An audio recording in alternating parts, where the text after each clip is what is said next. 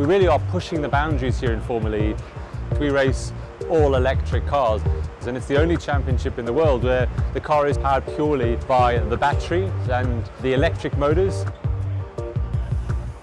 The future is electric, and the reason we're doing that is because of the environment. It's about reducing emissions and about having clean mobility, and it's an incredible platform to be part of. It's an incredibly important mission for all of us to not only safeguard the future, but do it in a way that gets people's attention in an engaging and entertaining way.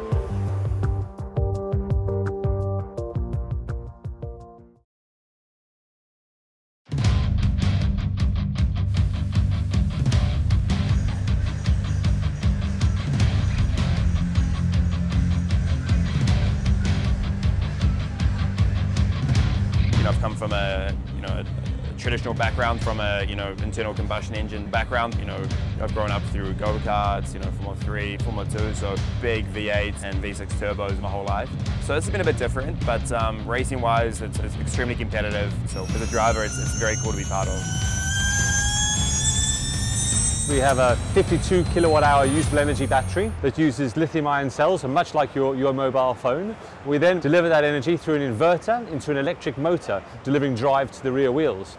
But then uniquely also, by pushing the brake pedal, under braking for a corner, the motor turns into a generator and actually allows us to put energy back into the battery.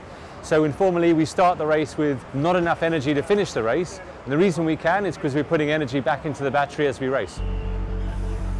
But it is a really important part of the strategy, because you have to determine when you're attacking and going flat out, when you can afford to put energy back in, because when you're doing that, you're potentially susceptible to be overtaken. So it's really a kind of a game of chess at high speed.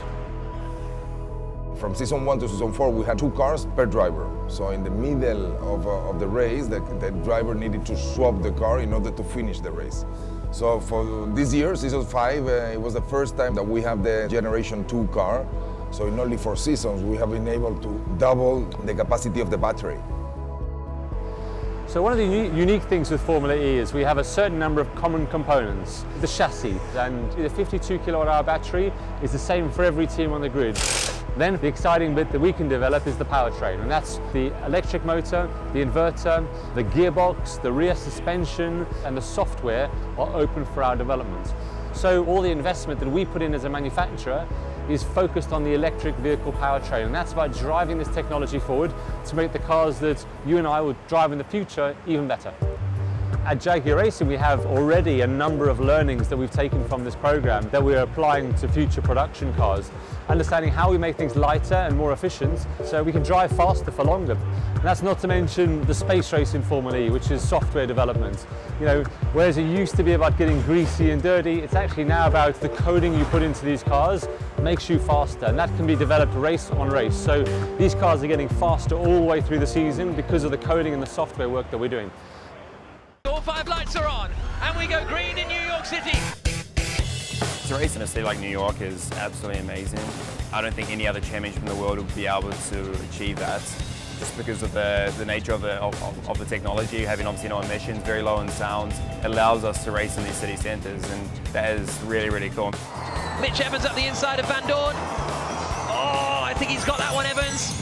This year, we have done 13 races in 11 different cities, and the races have been in Saudi Arabia, Mexico, Hong Kong, Rome, Paris, Berlin, and now in New York. When we race in places like here in New York, you have to stop the city, but you're stopping the city for an important reason. You're telling that the future is about clean energy, and as a way of making a statement, the way of indicating either regulation change or just a change of culture. Losing out to Mitch Evans. Oh, Evans gets a nudge from behind, and that might have damaged his car. 4, 5, 6 years ago, EVs had different barriers. The price, the cars were not cool, they were perceived as not cool, they were not quick, the battery didn't last for long. So Formula E is showing that they can go fast, that they're cool, and that the battery lasts for quite a long time. So breaking those barriers is the main asset that the Formula E offers to the big manufacturers. And through goes Mitch Evans. What a pass!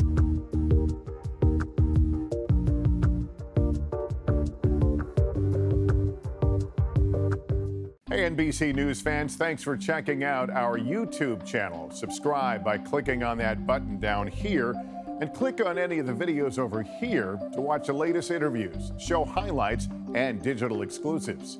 Thanks for watching.